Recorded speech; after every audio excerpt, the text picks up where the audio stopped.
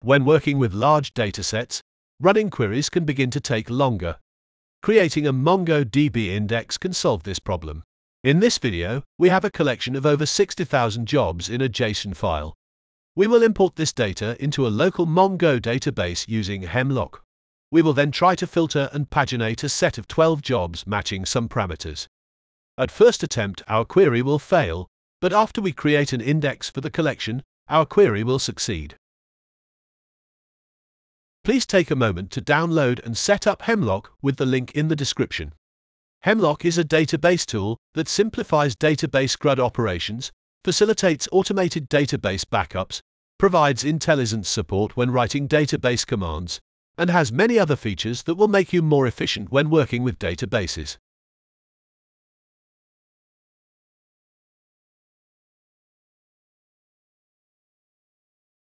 First, we will create a jobs collection in our database with the createCollection command.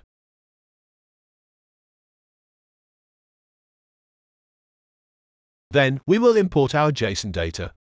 The link to this file is in the description.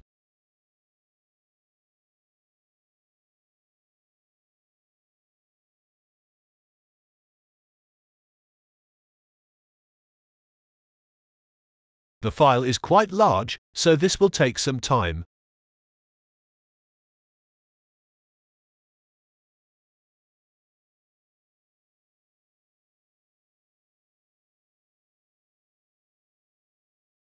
We will be running an aggregate command.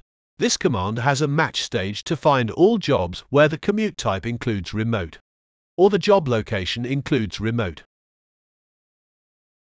A sort stage to sort these entries using date created in descending order.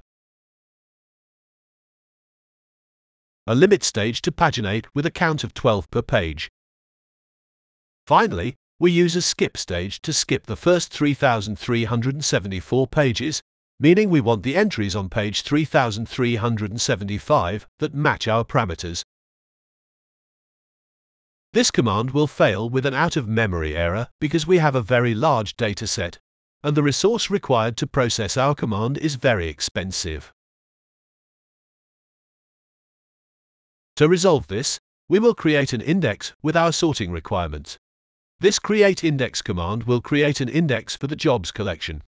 The index will be sorted in descending order using the date created field and stored separately from the actual jobs collection.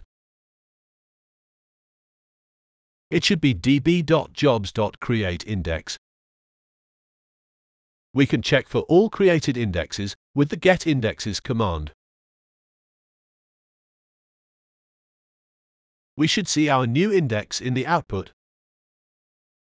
Now, every time our query involves sorting with date created by descending order, Mongo DB will use this index to fetch our data.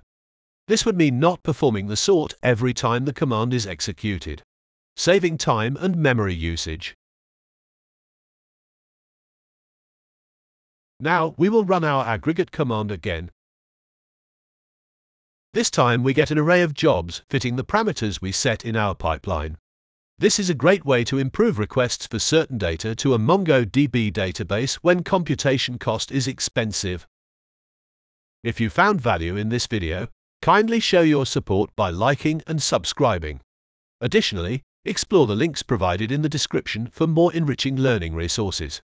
Your engagement is greatly appreciated.